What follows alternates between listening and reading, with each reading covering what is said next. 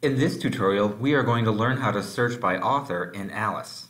This comes in useful if we can't remember the title of a book, but we know the author, or if we want to know what else this author has published. Starting at the library homepage, we need to click on the Alice Catalog tab. We need to change the drop-down box from keyword to author. Then, in the text box, we need to enter the author's last name first, then their first name. It should appear as last name, comma, first name. Click the search button.